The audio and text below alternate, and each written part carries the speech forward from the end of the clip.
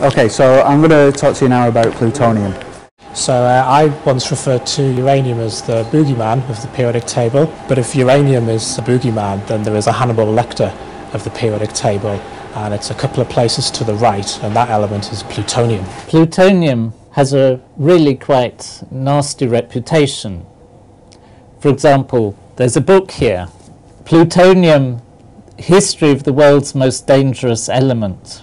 When the human race evolved, it evolved with uranium in the environment, so we physiologically can actually deal with it to some extent.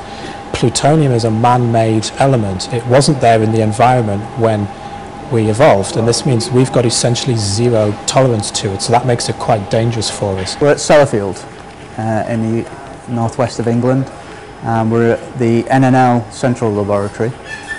We're interested in plutonium because we need to be able to recover it from spent irradiated nuclear fuel. You can't just use plutonium in a regular laboratory. You have to have a laboratory which is specifically designed to handle it, so it's handled safely. It's at the point in the periodic table where it does interesting things. There are not many elements which you can say when they were created. You can sometimes say it was discovered in 1869 or 19 whatever, but plutonium was made for the first time in 1940. The reason that it was made is that it's a radioactive element and it decays away with a half-life that depends on which particular isotope it is. If plutonium was created at some time during the formation of the solar system, it has all decayed away long before scientists ever started looking for it on Earth. I have seen a lump of plutonium once. I don't think I could tell you where I actually saw it, but it does just look like a shiny piece of metal. What we'll see today is plutonium in solution. And that's really interesting because plutonium's got some really intense colours, and the colours change depending on the oxidation state of the plutonium as well. It's incredibly dense as a metal. You could take to it with a hacksaw and the hacksaw blade would break before you chipped any plutonium off. The sheer density is shown by the fact that a golf ball sized lump of plutonium would be over a kilogram easily, really quite heavy stuff. So here the intention is to recover the plutonium from spent nuclear fuel. Plutonium is present in about 1%. What we do is use solvent extraction in order to remove the plutonium from the fission products in the aqueous phase and move the plutonium up into a solvent phase. And that solvent phase is a mixture of tributyl phosphate and a diluent called odorless kerosene. Here we have some plutonium nitrate, and this plutonium is in oxidation state 4. And that's the oxidation state that's extractable into tributyl phosphate. I've got two separate solutions here. They're both plutonium nitrate, they're just at different concentrations. It is dangerous for several different reasons. It is dangerous because it is the basis of atomic bombs. The second atomic bomb, so-called Fat Man, that was dropped on Nagasaki in 1945, contained plutonium, and it was the plutonium that made it explode. It was a bigger bomb in terms of the size of explosion than the first bomb that was dropped on Hiroshima. But it's also dangerous, plutonium, because it is very poisonous. Many heavy metals are poisonous, particularly, say, thallium. But plutonium is poisonous not just because of its chemistry, but because of its radioactivity. Plutonium decays radioactively by emitting alpha particles, helium nucleus, and when that hits the cells of your body, it can cause terrific damage, and that can lead to cancer and so on. I'm going to take some 30% TBP, so this is the solvent phase. You can see there it hasn't been mixed yet. The solvent is less dense than the aqueous phase and resides on top of the aqueous. But you'll see in a minute that that brown colour will go up into the top phase. According to this book, there is a club, or there was a club, in Los Alamos, the bomb factory where they developed the chemistry of plutonium and made the plutonium bomb, of 4 people, which had rather a strange name.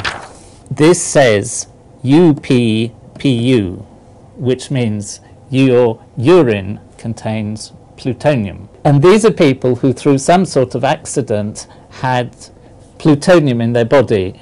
There was one person that was described called Margle, who was working with a glove box, just like the ones that we saw in the NNL labs. And he had, for some reason, a needle, and he stuck the needle through the finger of one of his gloves. And he pulled out his hand and saw that there was a tiny black speck in his hand, which was a fragment of plutonium. And although the doctors tried to dig this out, for the next 50 years, plutonium could be detected in his urine. I mean, it wasn't very high concentration. According to this, he had to provide a gallon of urine, that's 4 litres, before they could detect the plutonium, but nevertheless, he survived. Okay, so I've got 2 samples there with plutonium nitrate at the bottom and tributyl phosphate odorless kerosene on the top.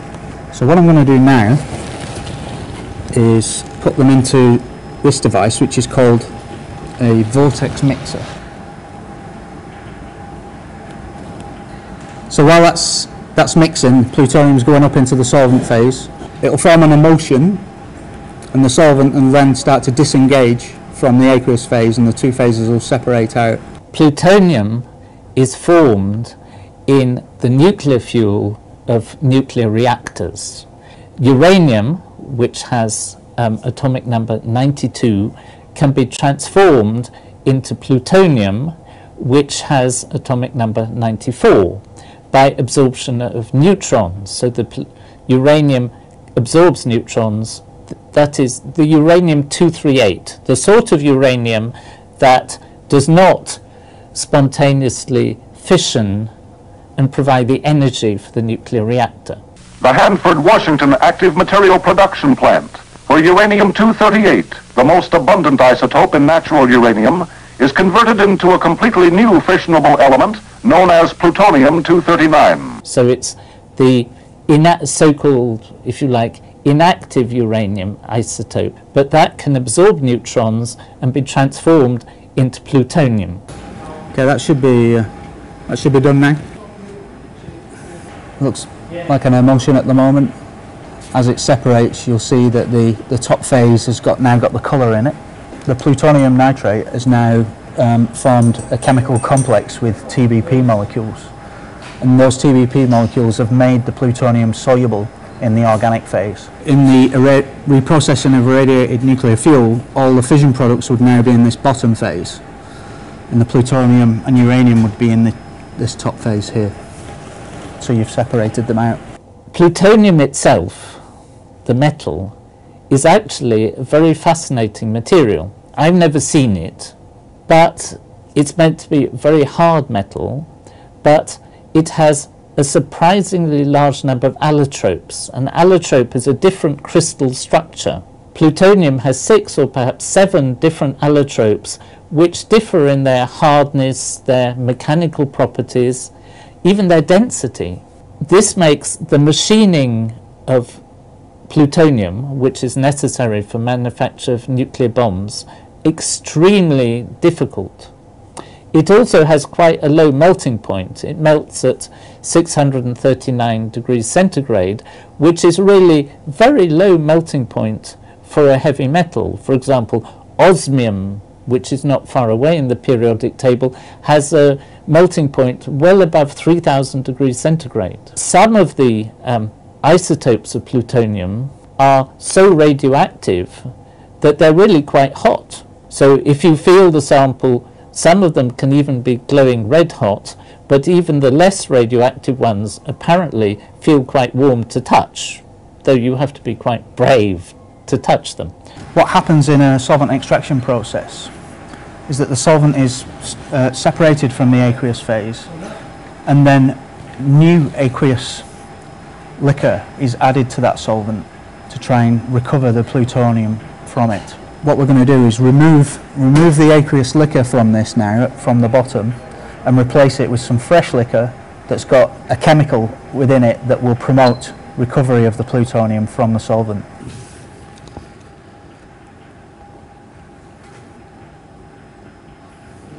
I'm taking the aqueous phase out from the bottom.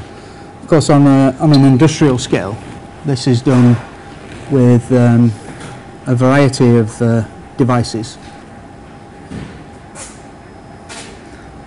Why are you trying to get the plutonium on its own? Because it has to be disposed of in a special way, or because you want to reuse it? It's separated and into a pure form so that it can be reused in things like MOX fuel, which stands for mixed oxide fuels. So that's where you combine plutonium with uranium and you can put it back into nuclear reactors and generate new energy.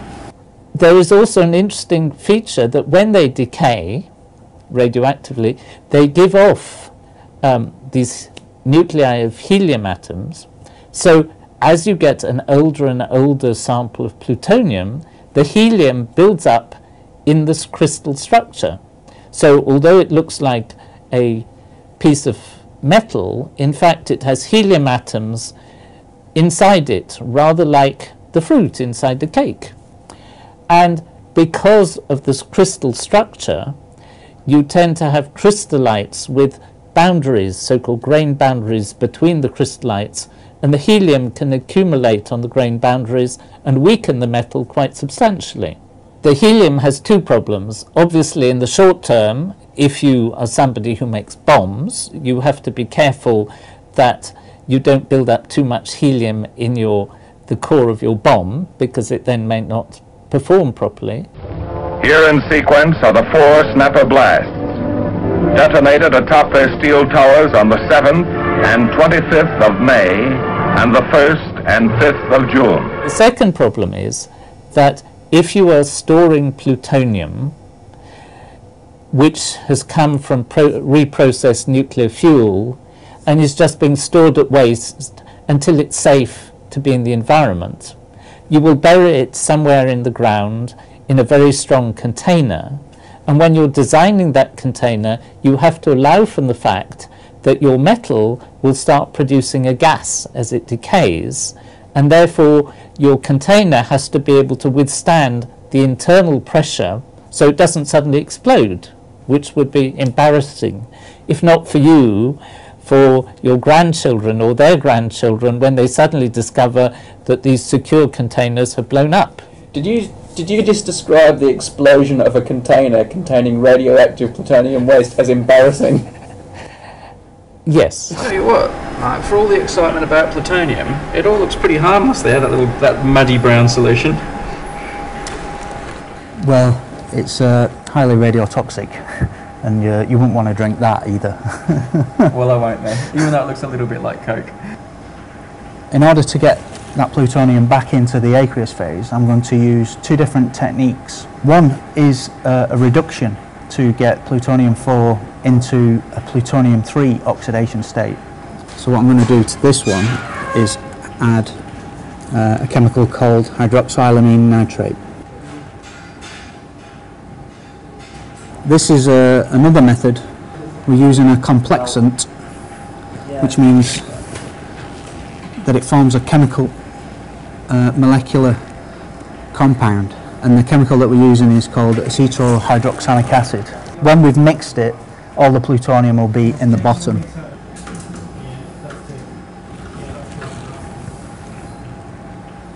Okay, so this is the acetyl-hydroxamic acid solution, and it's just disengaging now between the aqueous and the organic phase. And as you can see, the colour in the top phase is completely gone now. So that's the solvent.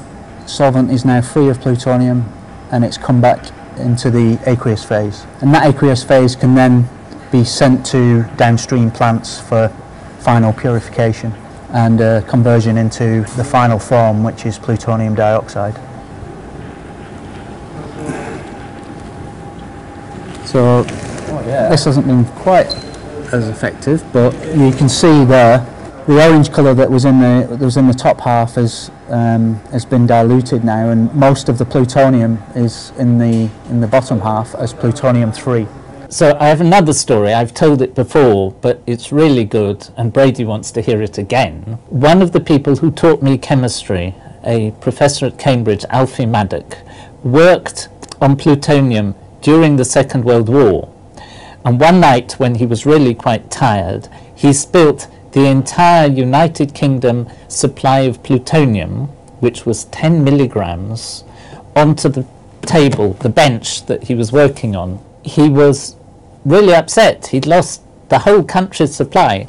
So he got a saw and cut a hole in the top of the table. He burnt the wood, and from the ashes of the wood, he got back 9.5 milligrams of the 10 milligrams he'd lost. And he would have hidden the whole thing, but he was so tired by then that he didn't have the energy to repair the tabletop. So when people came in the next morning, there was a big hole, and so they discovered what's happened. So the one on the left here with the red solution is plutonium-4 with acetohydroxamic acid. On the right here, it's plutonium. The blue plutonium at the bottom is plutonium-3 that's been reduced by hydroxylamine nitrate.